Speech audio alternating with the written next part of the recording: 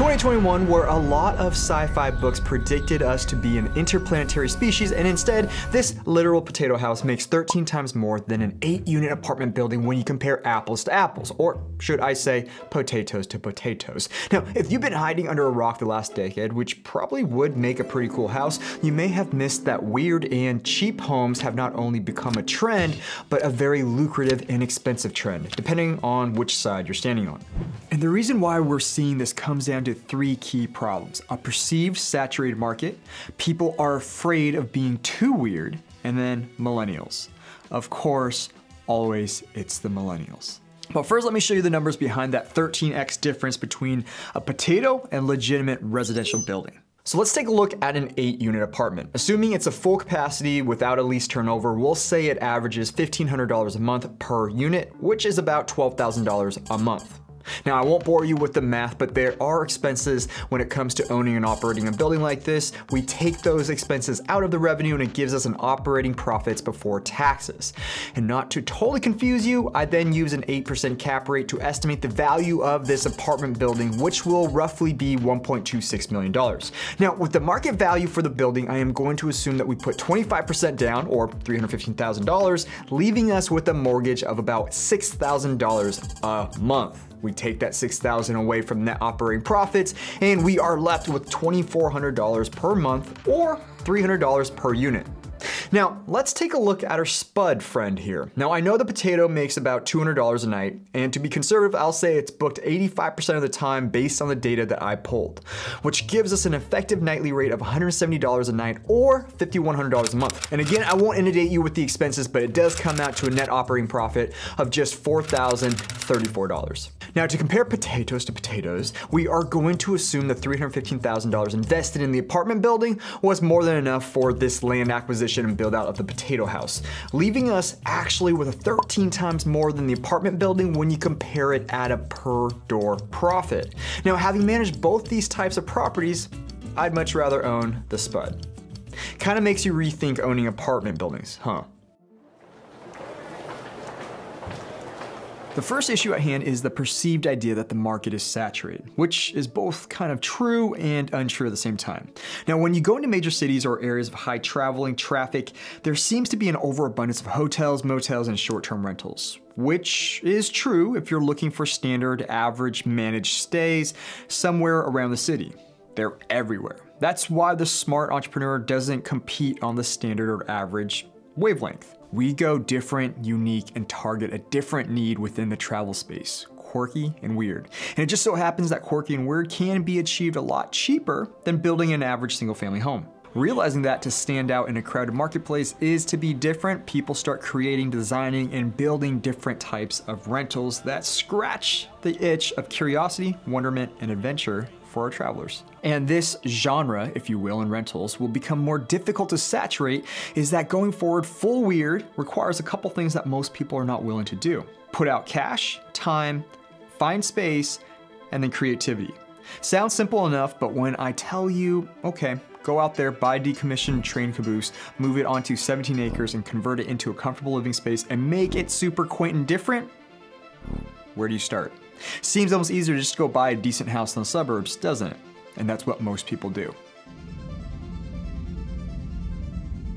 Going full weird is a double-edged sword, and people are afraid of it. You build something unique, but you risk going too weird and not getting the traction you want to cash flow the property properly, and you also don't build equity, which is the cardinal sin of real estate entrepreneurship or investing. No cash flows, no equity, bad day. Now listen. A spaceship house is cool and all, but to think it'll appreciate the same value and rate as a traditional home is a bit far-fetched.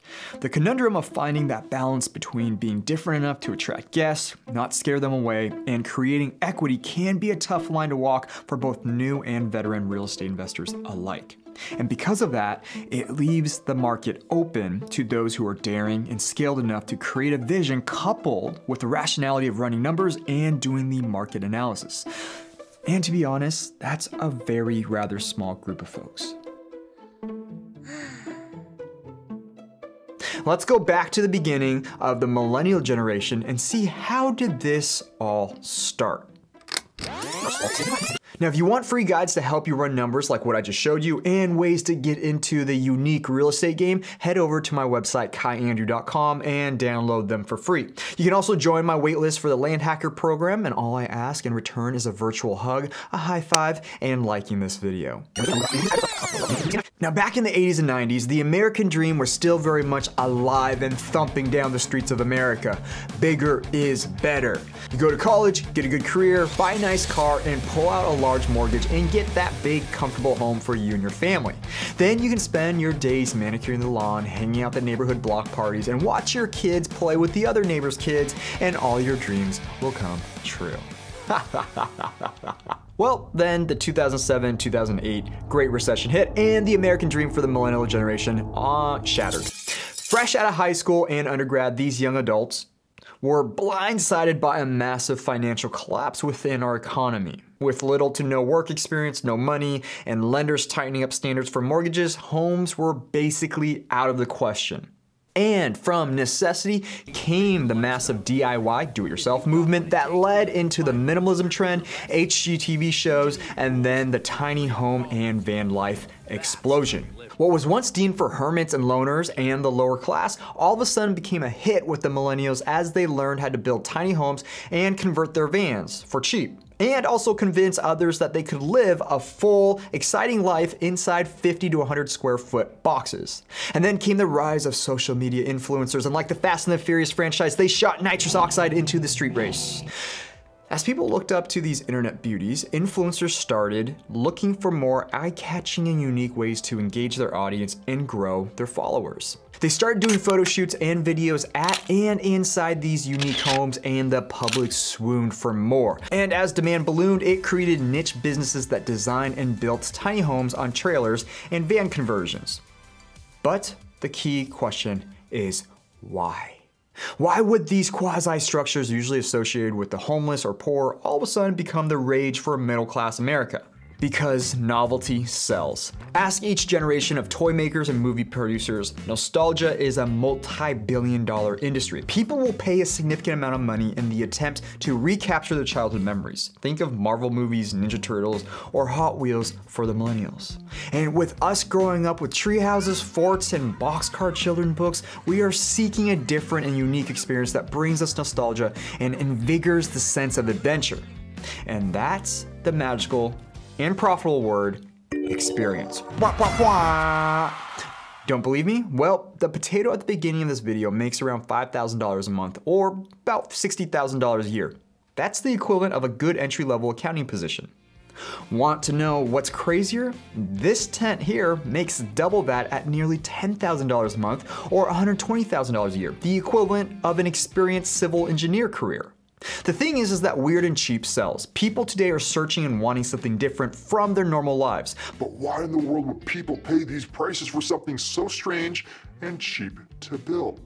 Millennials were raised in the American dream with the expectation that they need to get it for themselves. And that expectation is still grounded with a reasonable career, a reasonable car, and a reasonable house for the reasonable family. What that means is that nobody in their right minds would pull out a mortgage and build a massive potato or yurt to raise their kids in. But the snazzy social media influencers, HGTV shows have gotten us all giddy on these crazy unique spaces. So instead of us building and living in ourselves full time, we're willing to rent them out at a premium just to experience and of course capture it for the gram, just like a Pokemon. Gotta catch 'em all. The reason why weird and cheap has become so incredibly profitable and expensive is because it offers us travelers, adventurers, and vacationers a new and different experience we could never capture in our daily lives and homes. There are two more key advantages to weird and cheap here.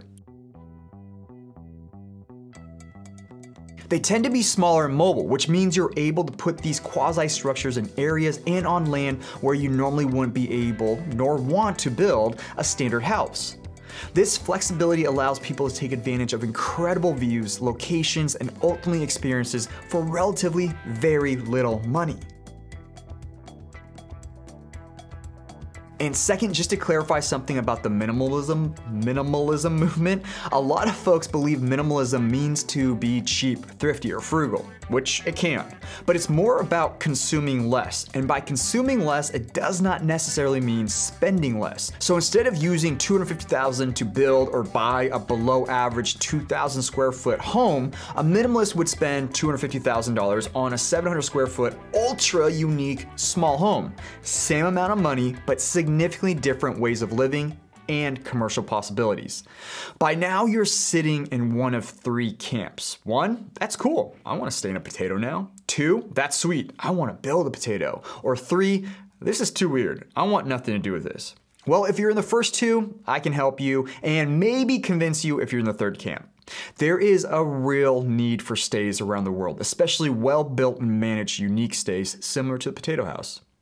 Now, I've got the free guides you can download on my website, kaiandrew.com, and you can even sign up for the waitlist to my program where I teach how I've been doing all of this for the last decade. And since it's free, I ask for something free in return. Please like this video and check out this other video where I talk about how my friend is making $50,000 a month on mini A-frame cabins. Love you all. Kai out.